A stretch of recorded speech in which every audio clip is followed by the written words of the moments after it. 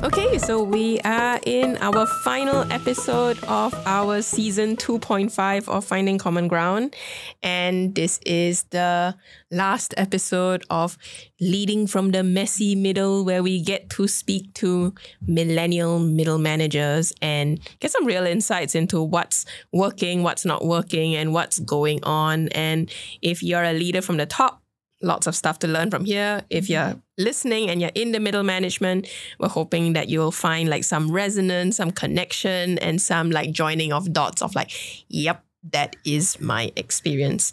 So I am going to share occasional like views from where I'm leading at the top, but I want to spend most of the episode again handing over the mic to Azrin from the middle, because I think we don't get to hear enough of voices from the middle.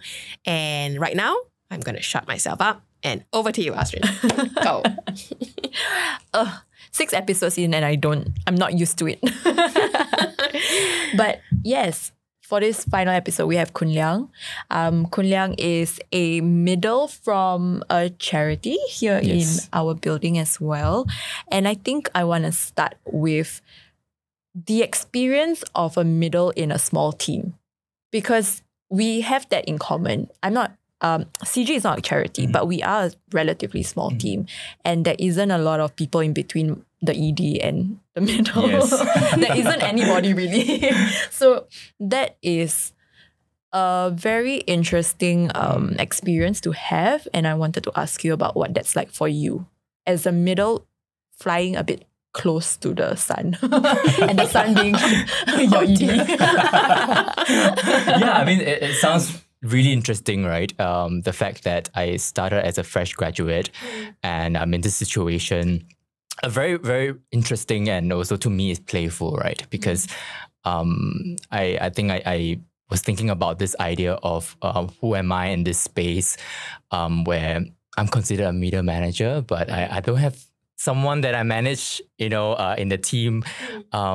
But I do work very closely with my executive director and also my fellow colleagues, while also leading different aspects of the company, right? The charity, of course, the charity. And I think of it in like 3 layers of my work here. It's because I lead the aspect of communications and fundraising, and I work very closely with my ED, especially on fundraising.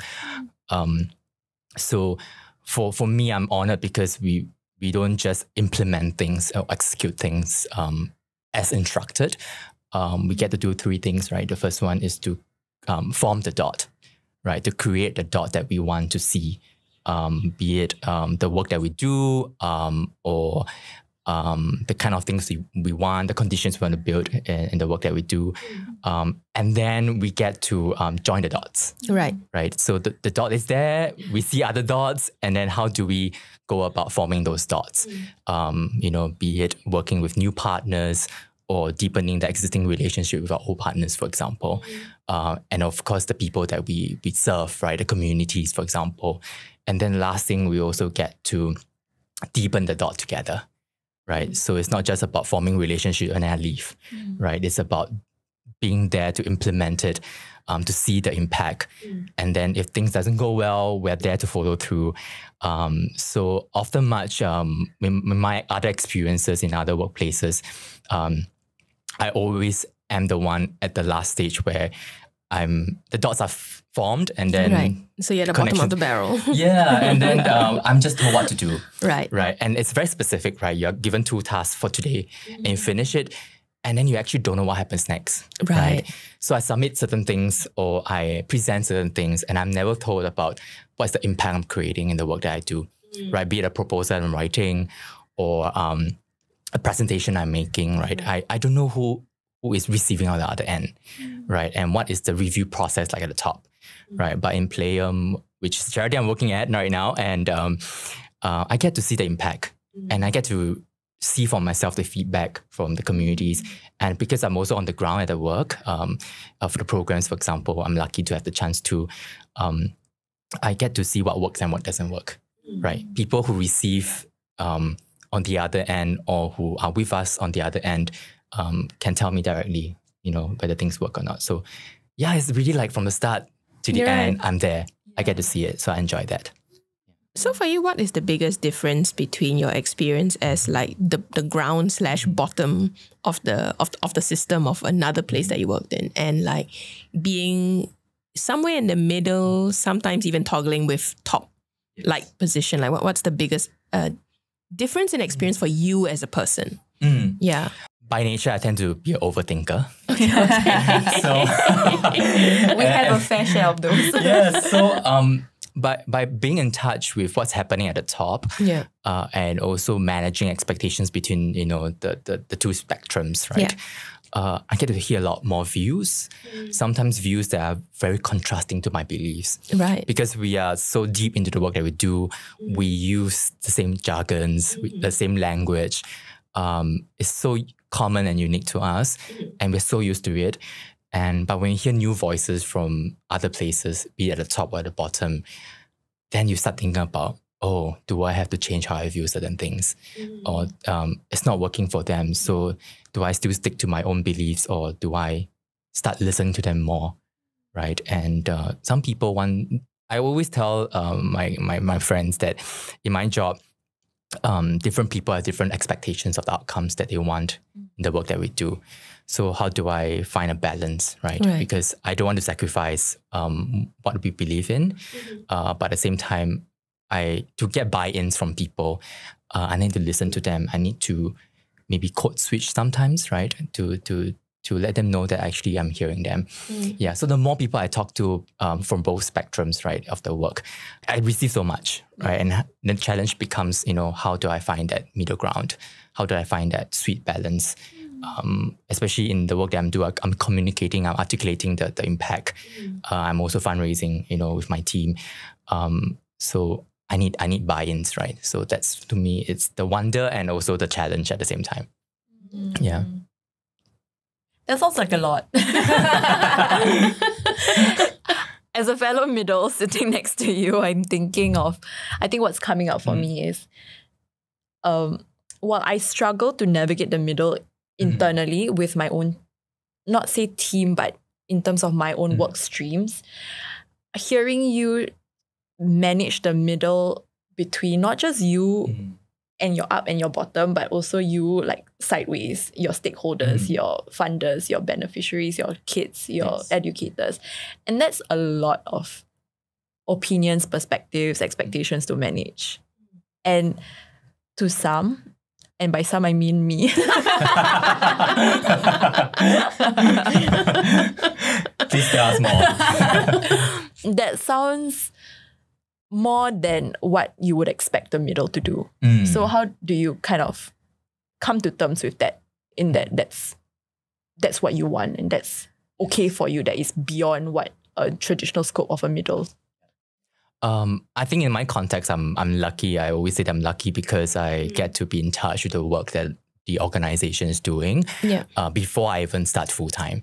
So I started as a volunteer with Playeum, and then I did an internship for 1 year. Right. And then I went back to school for a semester, and I came back deciding that I want to do a full-time career with Playeum.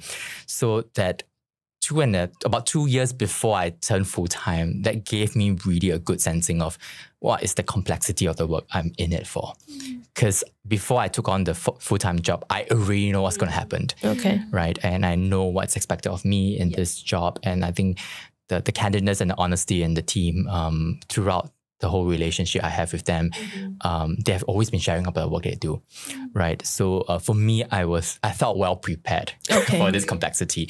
But let's say if I'm going to join a new organization, right? And you don't have that privilege of studying from the sidelines. Yeah, because I mean, I would do my part in terms of reading the job scope, right? Very clearly, or asking people in the organization what this job could be about.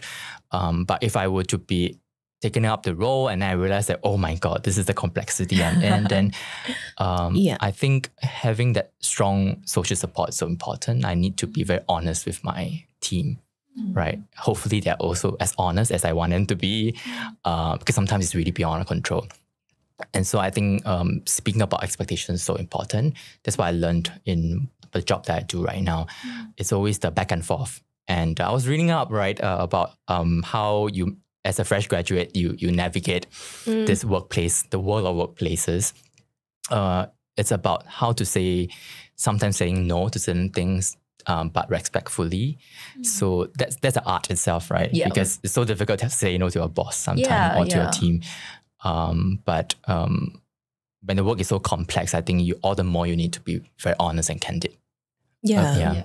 So maybe you can help me, could you paint our listeners, what is a picture of I'm just trying to survive as a middle here versus I am actually quite thriving as a middle, and let's say circumstances are exactly the same. It's still a lot of work. It's very complex, but what does I'm just trying to survive here look like, and what does thriving I'm quite doing pretty good? Yes. Yeah. What's the difference? Yeah, I've been thinking about it, right? Because surviving to thriving, right, is a spectrum, it's a journey. And for me, one thing that makes me feel like I'm thriving in the workplace is where I embrace the fact that things are always changing and that we're always experimenting. And when failures happen, we know how to, come together and solve that problem. Did you just blank out? It's okay to blank out. I just blanked out. It's okay. It's part of leading in the messy middle. I totally just literally blanked out. That's okay. Just collect your thoughts. Yeah. I spoke about thriving, Yeah. right? And it's also about people around you showing that they're vulnerable as well. I tend to share a lot about what I struggle with, even to my colleagues, Right. to my boss as well. Sometimes I fear that if I were to leave this organization, I might never find another one that can be so embracing.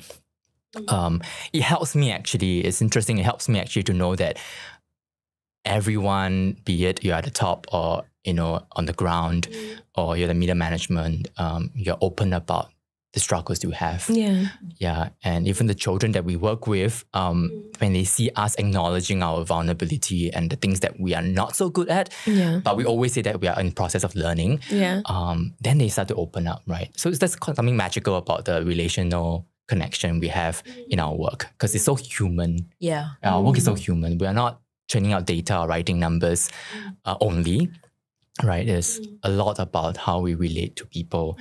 And based on what people say or do, the decisions we make together, that really shifts the whole work that we do. Yeah. So, yes. Yeah. I think a common theme that's coming up for me is that regardless of where you are, the difficulty you are facing, the confusion you feel internally, having the team as a support system is almost like gold star. Yes. That makes everything else so much easier. And I also want to circle back to something that you said about, saying no is hard.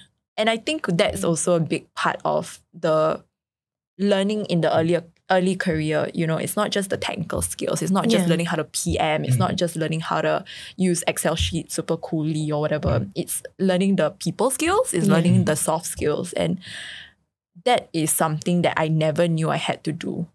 Yes. Until I came here. Yeah. What I've learned is being intentional about check-ins. Yeah. It's very, very important. Yes. I think sometimes if people don't say, you don't ask, or if you think that if people don't ask you, you don't say. So it's always about the mind game, right?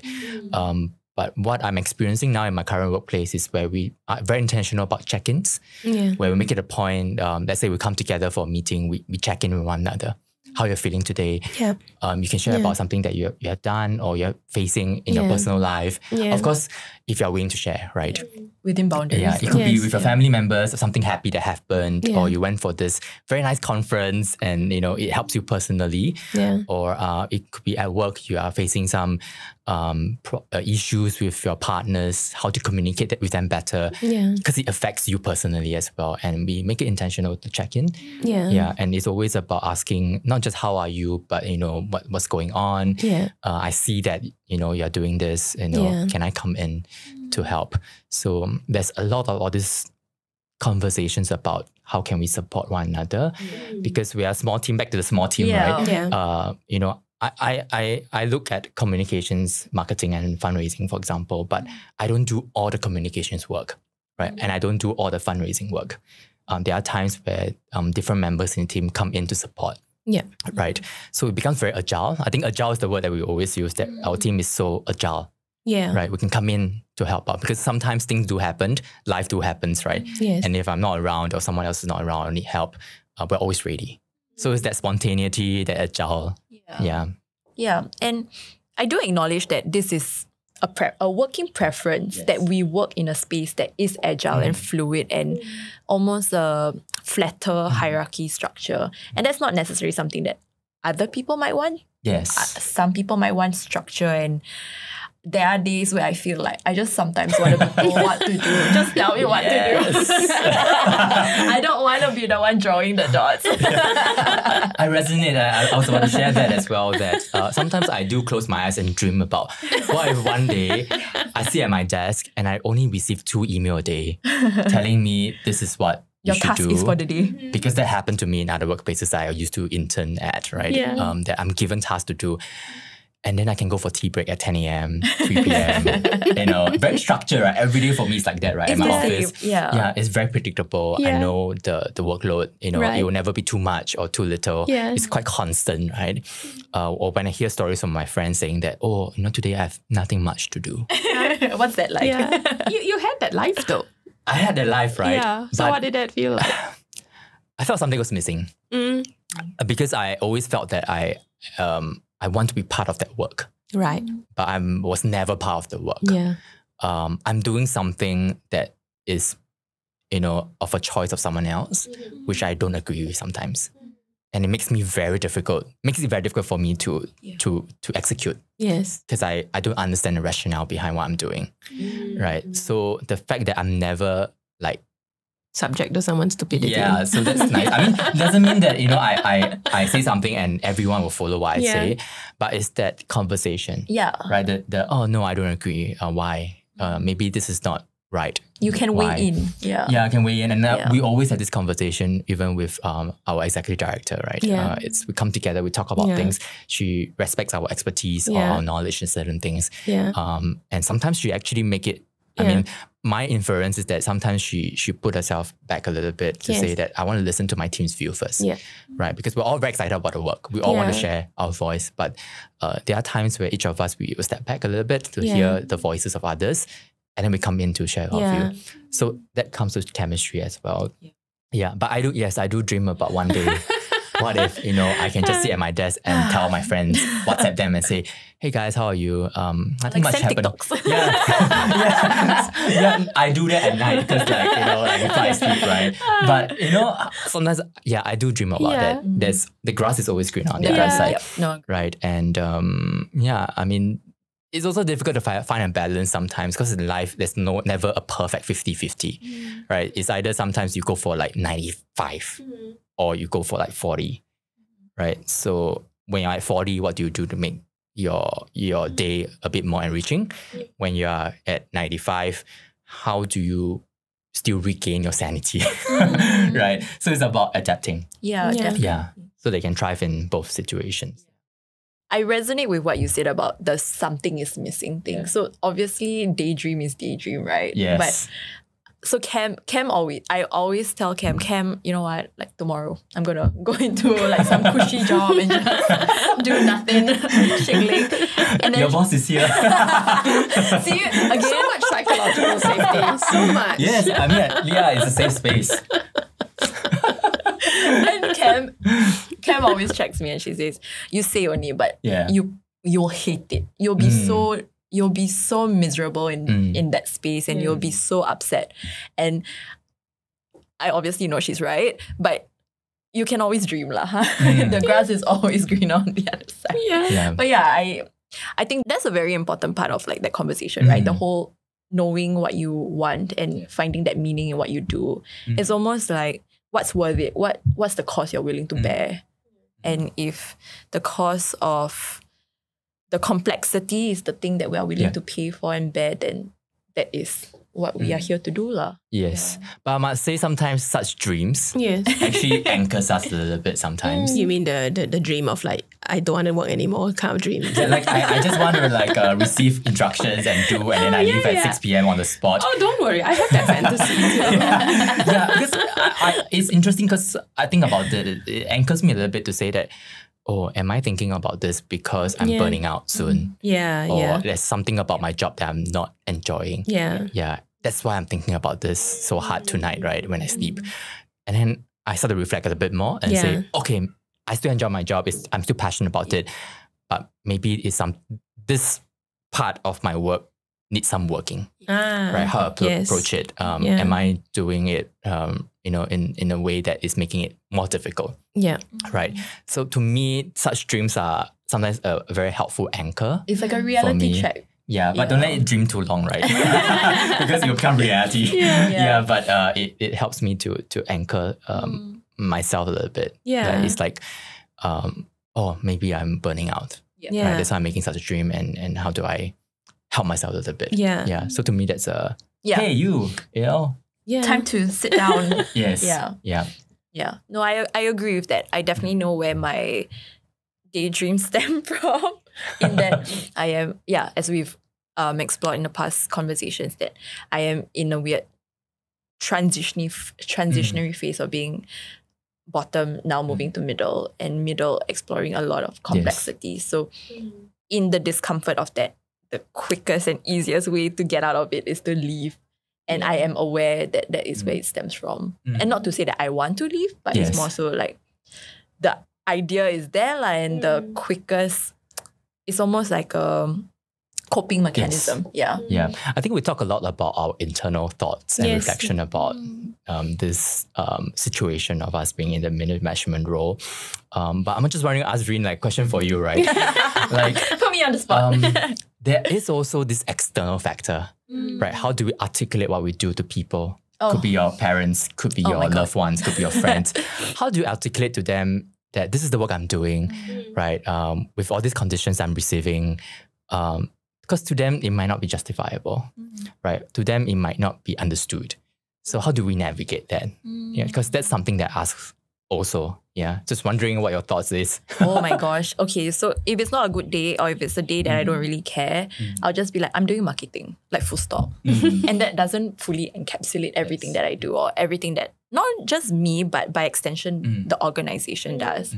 And it's hard to explain it to people because this is something we talked about in, I think, our previous season as well. Not everybody cares. Yes. Not everybody cares to understand fully what that is. So it's always the matter of kind of dancing around and seeing, is it you want to know more? Is it you really care? Or do you just ask for the sake of asking?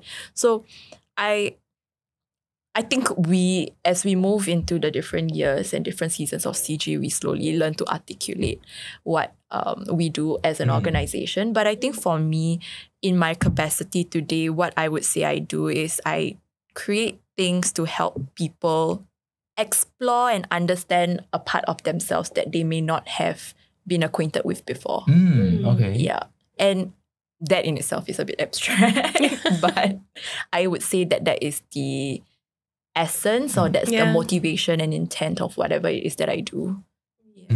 Yeah, I think it's interesting that you mentioned about the fact that not everyone cares about what you do. Yes. Right? Because that is the kind of hole sometimes I get myself into where I'm so passionate about what I do. My mind tells me that I need to like speaker it out, like blast it out to everyone that I see, right? This is the work that we do because like the genre of my work is I need support from people, right? But then that's when I also learned that different people requires different way of expressing or articulating what I'm doing. So to some people, I would just say I'm working in a children's charity. Right. And so the children that we work with are from certain backgrounds and we bring in play any arts, for example. Simple as that. Right. But if it's someone that I feel is genuinely interested in the work that we do, then I'll go a bit further to say that, these are some of the gaps that we see, in the work that we do. Maybe you're the one who can support, or maybe Show me the money. Yes. So sometimes oh my God, that comes to the point where I spoke with Ashwin about how porous sometimes our job can be, where if I were to go in a museum on a random Saturday afternoon, I'm not working, but then I see a poster that can inspire our work, I'll take a photo and then I'll share. And I'm like, guys, we could do this, right? Or like if I talk to someone and that person say, oh, my uncle is working in a family foundation. And I'll be like, who is he? Where is he from? Which foundation? Can I write down the name? How do you spell the foundation's name? Right? So the work that we do is so like so close to us that I fail to forget that sometimes people just want one sentence from you. Right? And then that's enough for them, right? And only if they ask for it, then you will explain a bit more for my sanity's sake as well. Right, because I'm an introvert, so I go back home and sleep and I recharge and I come to work 100% or 200%. Every time I present to people about Playeum or like the work that we do, the energy just like drops by a lot because it takes so much to share a piece of your life with people. So, and not just a piece of your life, but to some degree a piece of your heart. Yes.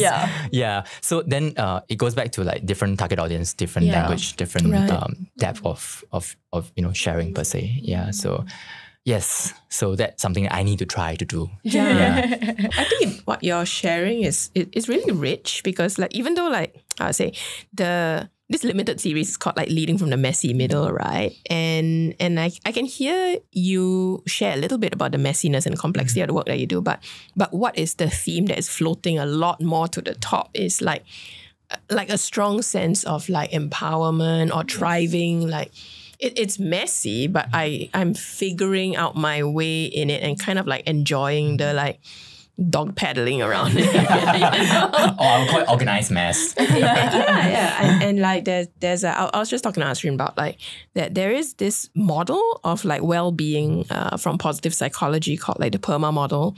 And it's basically like there are roughly like 5 indicators, and if you hit all 5, you're like more or less in thriving zone. So one of them is like do you experience a lot of positive emotions? Do you experience like engagement, like I'm in the flow of things? And actually that's what I'm hearing from this kind of like flowy, integrated, personal, professional kind of thingy, right? I can hear that. And then there's like positive relationships. And I'm very struck by like how we normally think of positive relationships as like the team. And that's true, like strong positive team relationships. But it's also about the positive relationships you're having with your stakeholders, your customers, your like partners and all that. And then there's like, that's PERMA. M is what? Is it mastery? I always forget this. Yeah. A is accomplishment. I know A is definitely accomplishment. M is meaning. Okay. Right? And definitely like, you've been talking about how it resonates with your meaning. And A is the sense of accomplishment, which is about the mastery of the skill set. And what I find really striking about your sharing is like the navigating that jump from I'm from the ground to the middle, and now I got to sort of shadow and be a pseudo top occasionally and act like a pseudo top, right? Like, ooh, I want that donor, ooh, I want to take this poster and all that, right? That there is a skill in it, that there is a mastery or a desire to master like this skill called leadership, right? And like one of the definitions I love about managing and leading is like to manage is to do all of the work within the boundaries. That means someone has already predefined it for me. It's not my job to go and ask like, what the heck is the boundary? I just do the work and follow the email that was sent to me. And that's fine. That's a noble work. But you don't go and bug the boundaries. But leadership is the work of like, you go on the boundary, at the boundary, through the boundary, you talk about the boundary and let's move it if necessary. And that's actually what you are naming all of the time in your sharing, right? It's like, it's the boundaries of like how we're working right now. It's the boundaries of, we could do like donor funding that way, Yes. So there is a lot of like going up to the boundary and like sort of like, let's talk about it. Let's address it. And I guess we don't normally name that as what thriving looks like. Because I think like there's a lot of people who are wondering like, how come I can take off for 3 weeks in Bali? I laid flat. I didn't do anything. I had a great rest. I came back and I'm still in stress mode. I'm still not feeling well, and like maybe the job doesn't allow them to experience all these things that you're talking about, which is actually key to thriving. So it's not so much about the stress levels and the complexity, but like does our job actually allow us to experience all of these indicators? Yeah. So I don't know what's like opening up like when I put that on the table.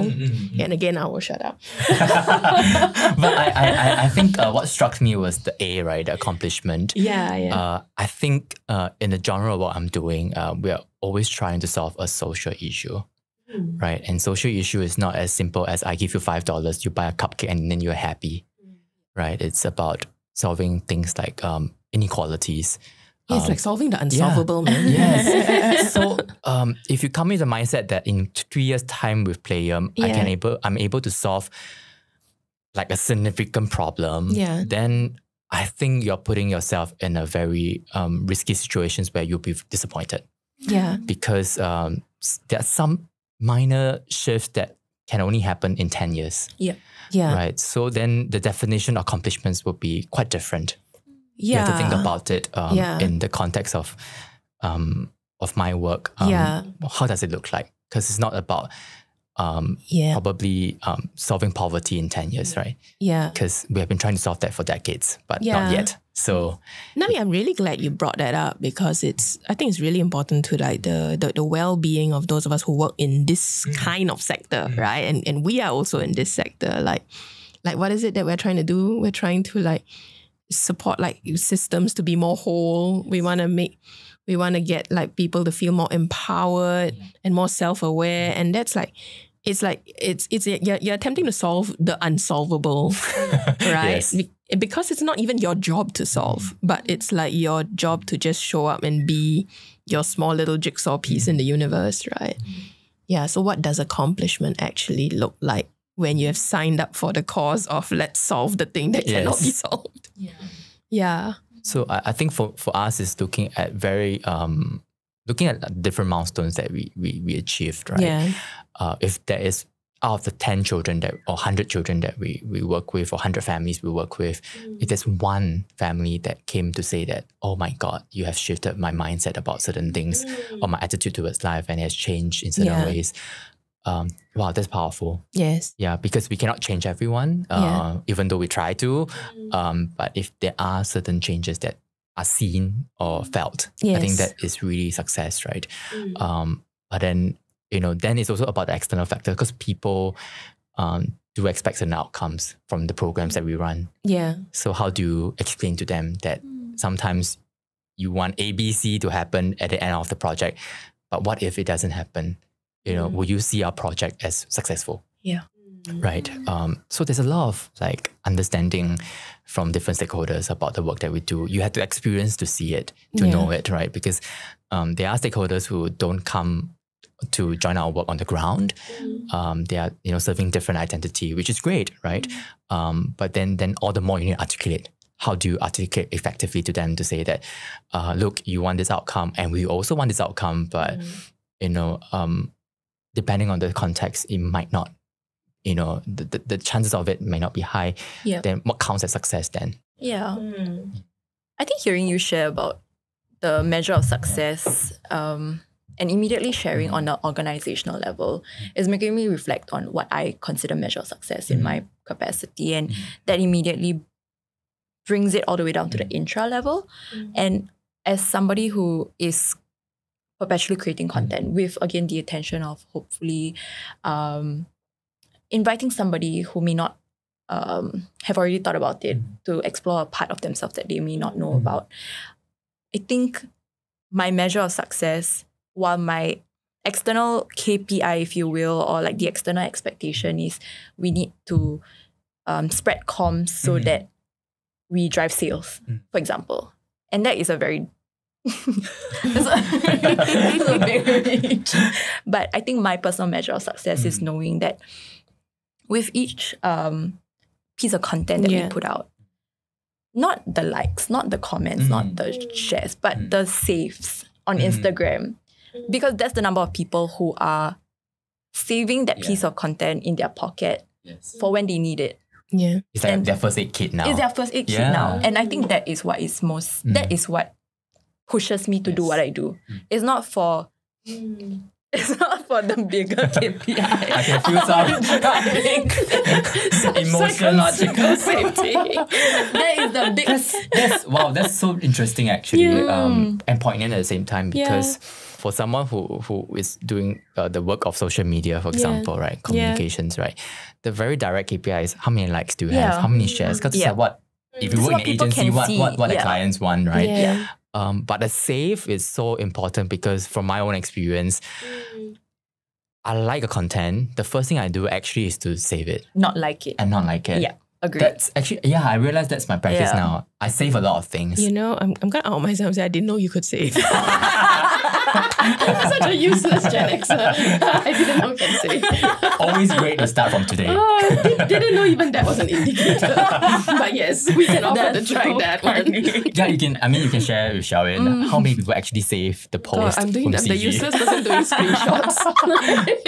I do that in too. my photo album. Oh my god, I'm guilty of that. So I just spoke with a friend and he was saying that I don't look at my phone album. I'm like, why? And then he said, there's just too many screenshots that I never revisit. Yeah, yes, exactly. Right? But the fact that you're screenshotting means that at a point in time, you felt so emotionally connected with it that either it helps you or you think it helps the person that is close to you, right? And that's powerful because then you're spreading that awareness and knowledge and also the impact, right? So I hope people save my post. I think as a fellow like marketing, social media professional, if you will, and especially in the social sector, right? Like there is a want to connect and there's a want to relate to the people that we are reaching out to, and that goes far beyond what people can see.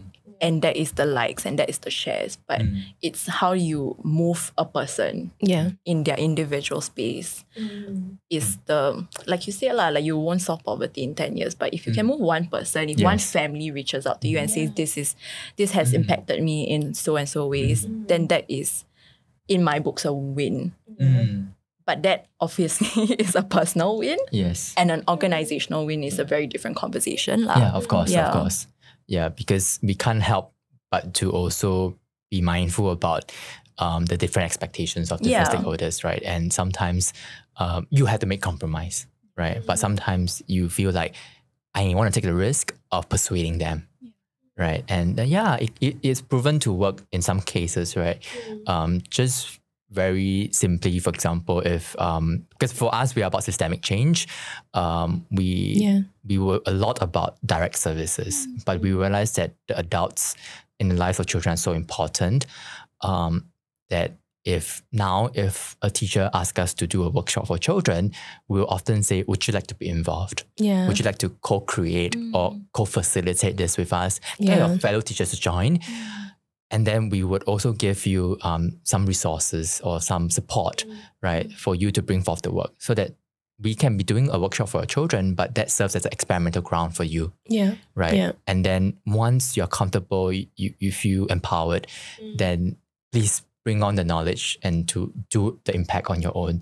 Not saying that we won't support you, but there's so much the 7 of us in the charity can do.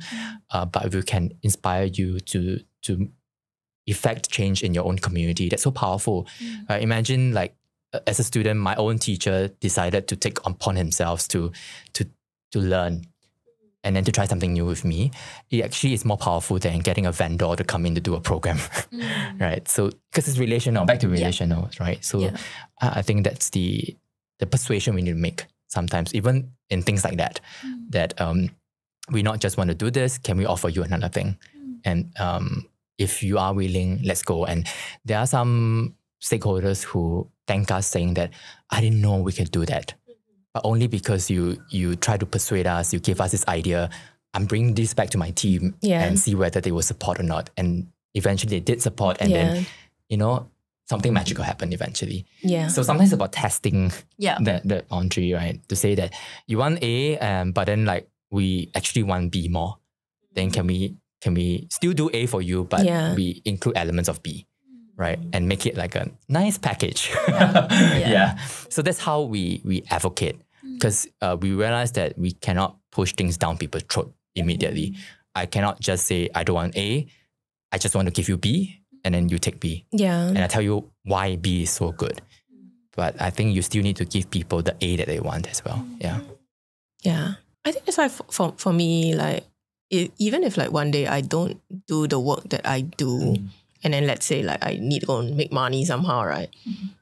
I think I would find it difficult to remain, let's say, on the ground without the skill or without the opportunity or the capacity to go into middle or top because of what you're talking about. Like at the middle and top level is where you start to like, let's go to those boundaries. Let's address your boundaries as a client organization or as a vendor.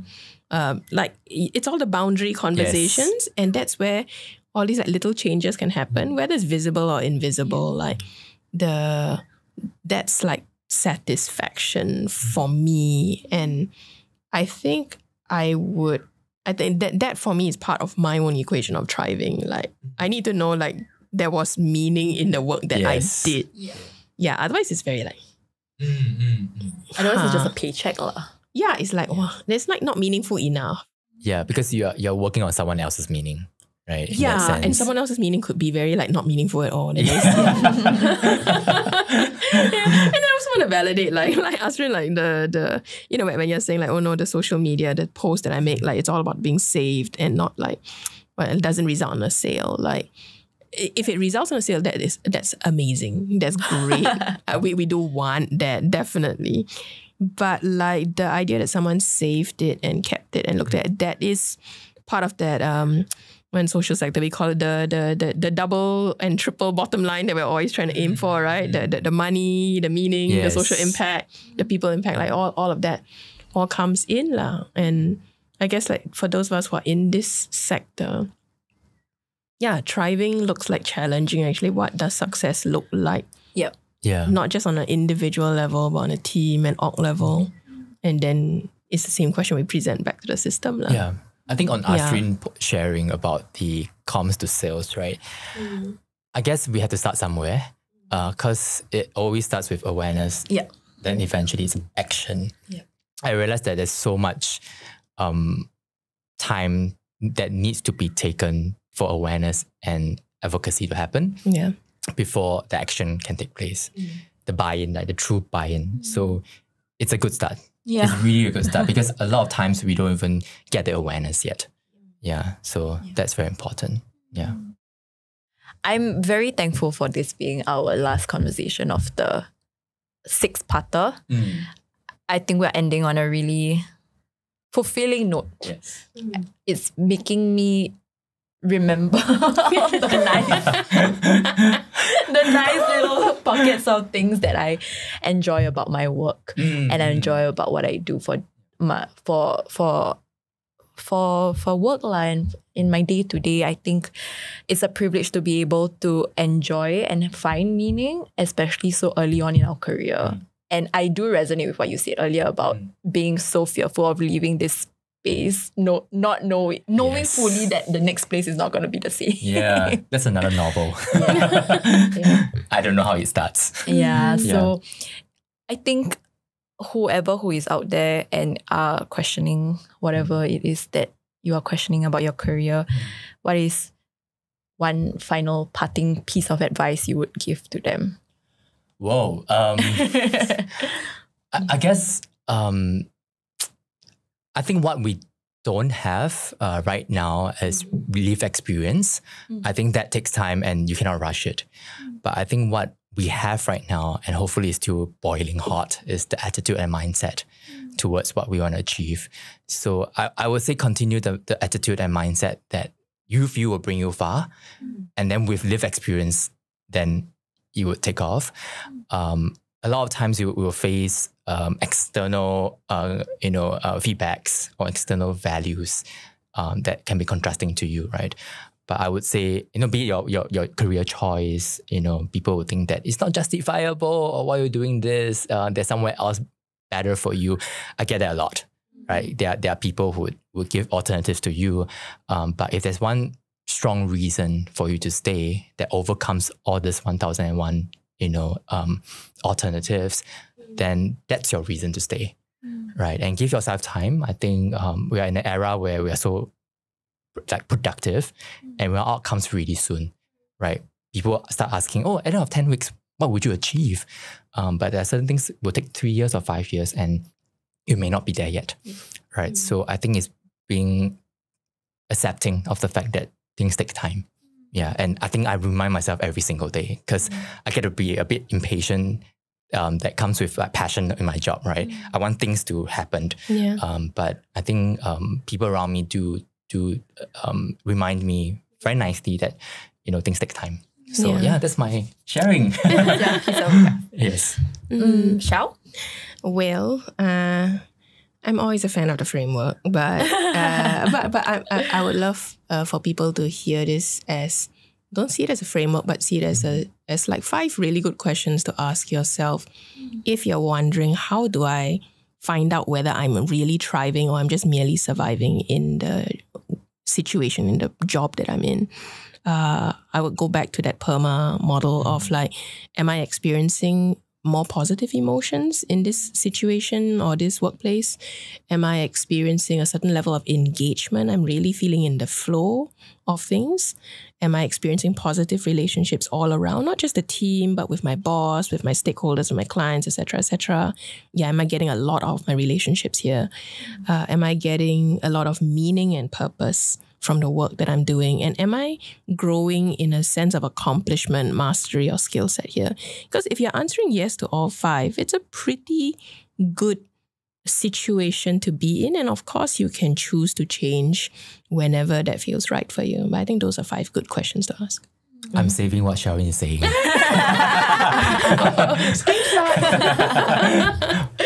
Oh man, that's funny. Circling back. I think for me, my one advice would be to talk to as many peers as you can. Because I think what I'm getting out from my conversation with you, Kun Liang, is that we can have a very similar, not similar, but a very similar situation where we are in, but have a very different perspective to it. And I think what I very much appreciate about being in common ground, and not just the organization, but this building, is that there are many peers from different organizations that we get to chat with all the time. And even though we are similar in the structure of being a small organization, we have a very, very different team dynamics. Some people work with interns, some people work with volunteers, some people are larger and some are smaller. So the middle manager experience is very different for each of us. And I guess I would also encourage you, if you don't know how to start a conversation, use these like 6 episodes as an entry point to starting up a conversation. What is the imposter syndrome experience like for you? What is thriving like for you? What is identity? What is, red flags in the space that you should take note of? I think that is all kind of a way for you to start considering what it is that you should be putting on your own checklist lah. Yeah. I mean, to bring this to a close, if you are out there listening as a middle manager or a millennial or a top leader, think of these 6 episodes as just an opening for a conversation that you may not normally have in the workplace, but you'll be surprised by what people share, not just about their current workplace experience with each other, but their past workplace experiences, which is a big eye-opener, actually. Right? And what we really hope for this 6-part limited series to do for you is to change something in the way you manage situations and manage people. It can be really, really messy, but there are certain points of clarity and certain principles that you can use to find your little stepstones forward. Yeah, and it'll be okay-ish. It'll be okay-ish along the way, as long as you get together with people who also want to journey with you. Yeah. So I think with that, thank you so much for being with us in this 6-part series. Love to hear from you. So just direct message us about like anything you felt was really cool and any questions you want to ask. We're always ready to talk to you. Thank you very much. We'll see you in season 3. See you. Bye. Bye. Bye.